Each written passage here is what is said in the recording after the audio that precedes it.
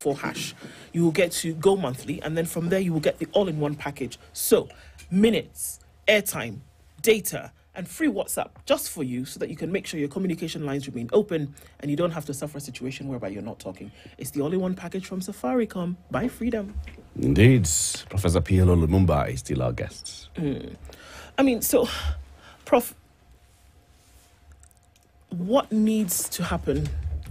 And I know that you talk about getting angry enough, and we know that the citizen has a critical role to play as concerns what happens in their country. It's a duty that you're called upon to do.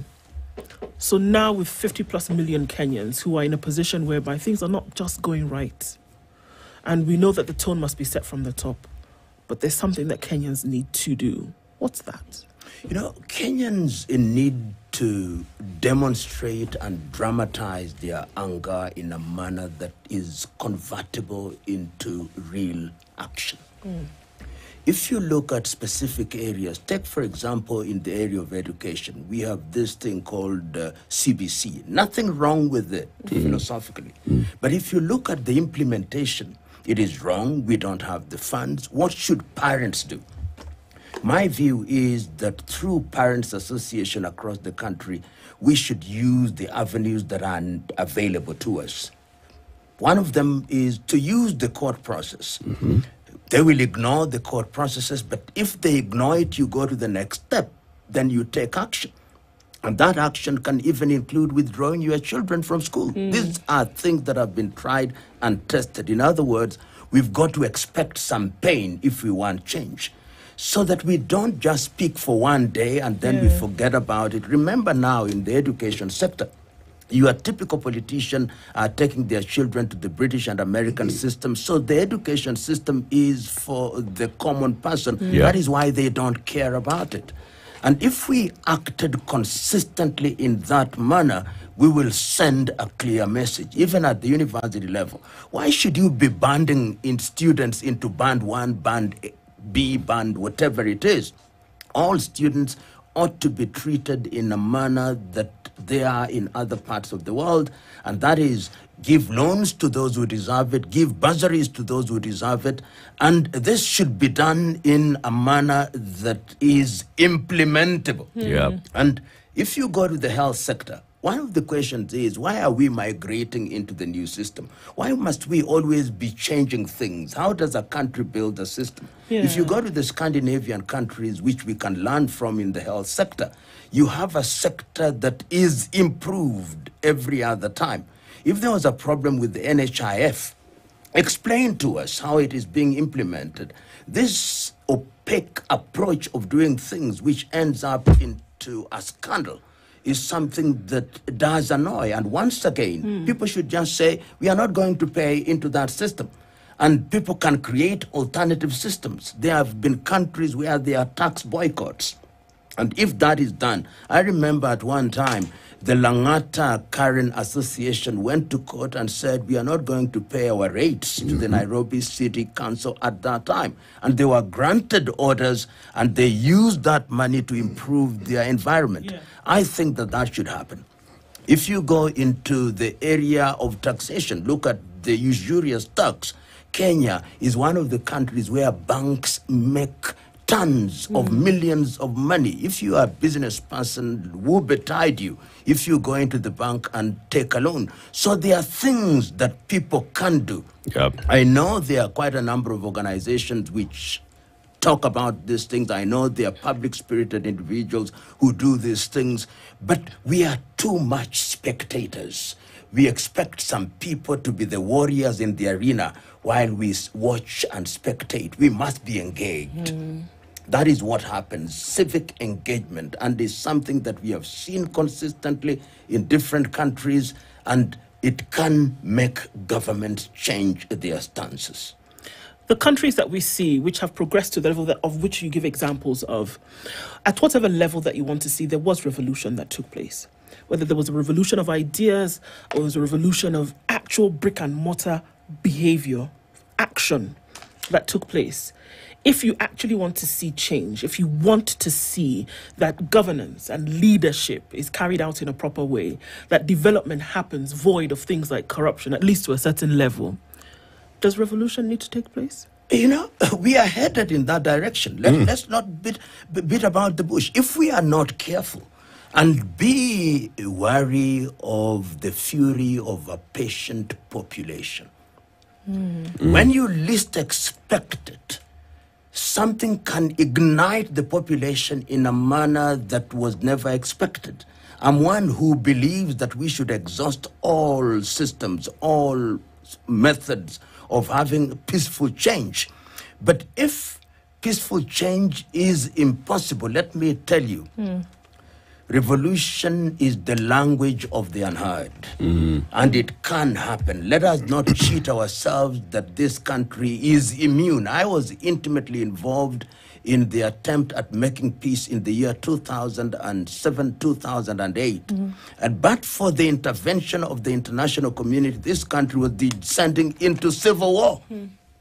And once again, and I traveled this country, I traveled in this informal settlements in this city, the anger is palpable. You take a taxi, you take a boda, and they want to have a conversation Everybody with wants you. to talk about And they are telling you, we are angry, what can we do? Yeah. And somehow, if you look at our parliament, which is neutered, it speaks not about any of these things. They are going to spend millions of shillings now in the process of impeachment of the deputy president, going around the country to ask us whether the deputy president is guilty or not guilty. Who among them is without sin? The sins that they are accusing the deputy president of, each one of them, almost without exception. I would have wanted my parliament to discuss the economic situation. I would have wanted to hear my parliamentarians talking about the lack of salaries or proper remuneration for different cadres of the society. I do not hear that. Instead, they are defending, they are fighting about the Constituency Development Fund, which I don't think they should manage. That is not their duty. And when you walk around Nairobi or any part of the country, you see the poster of a member of parliament, constructed courtesy of this parliament. That is our tax money. Should not bear the image of an individual. It is sad, my sister. It is sad, Eric, that we are in this space. But I can guarantee you, if it is not in our lifetime, if this continues, this country is going to pay. And that could be the revolution that will change things, that if we are not careful, it could become worse before it becomes better. And I said in my last letter, the first letter in 2023 to Mr. Odinga and the president, then I told them, let us paddle this water while it is knee deep. Because when it gets to our necks, we will sink, all of us. Yeah. All of us. Mtego wa panya, huingia waliomo, Na na wasiokuwemo. wasiokuwemo. Do you think they get it? Because the same way you go around the country, it's the same way these political leaders, especially the top political leaders, if you talk about William Ruto, Raila Odinga, Musalia Mudavadi, Kalonzo Musyoka, they have traversed this country. They have engaged with people, different socioeconomic backgrounds, they have listened and talked to people. Is it possible that they don't get the message? I think they don't get it, and if they get it, they don't care. But remember, your typical Kenyan politician prepares the ground before they go there. And preparation of the ground means that you send advance parties with small denominations of Kenyan currency, and you ensure that the ground is softened in that way and properly choreographed. And you have your goons who shut down any individual who holds a contrary view.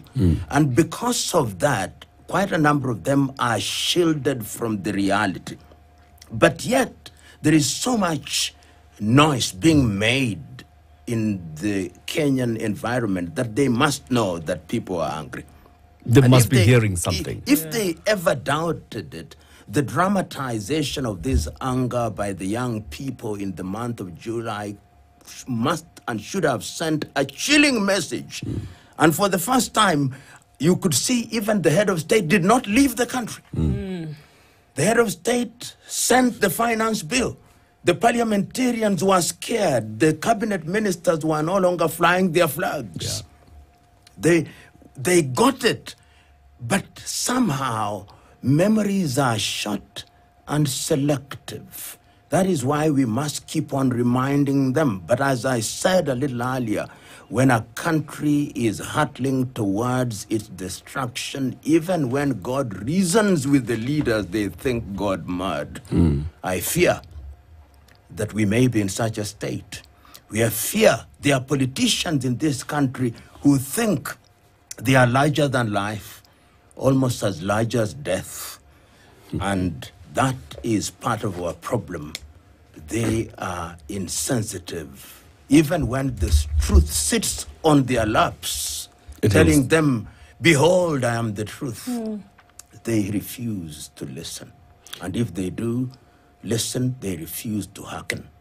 You know, Prof, if the president called you for a meeting and said, I've received your letter, please come, let's have a cup of tea, let's talk about the issues that you raise. Yes. Tell me what I'm sure he'd explain to you and tell you a couple of things. For example, he'd tell you, on the issue of CBC and education, there's been, poor implementation of CBC, and I come in halfway through the beginning of implementation.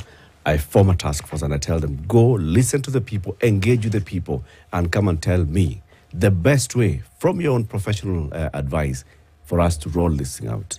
And that is what you see. The role of CBC, the new university funding model. This is addressing all the challenges that we have from primary to post-secondary education. If he tells you about universal health coverage, it's a program that has been there in government departments for very many years. Now we are saying, let's roll it out. It needed laws. Experts came and said, let's have laws. Those laws were taken to Parliament. They were discussed. They were passed. Now we are implementing it. There's a challenge in implementation. I am forming a team to look at how to implement it. PLO, I'm working with the best interests of this country at heart, with very many moving parts. I would tell, particularly this president, I would say, but Mr. President, you've been in government since 1997, so this is not new to you. I would tell him, Your Excellency, you served as the deputy president of this country for the last 10 years. All these issues have been raised over the years, and I am a citizen who knows. I know, for example, that the CBC ought to have been piloted. Did you go through the pilot phase?